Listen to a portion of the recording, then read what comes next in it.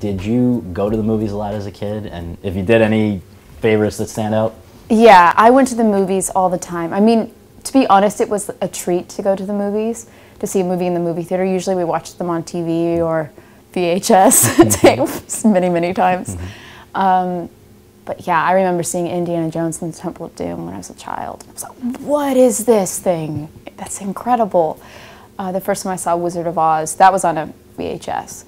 And that was the very first time that I just knew I had to be involved. It looked like so much fun, and there's this like magic that happens. Yeah, my whole childhood was about movies.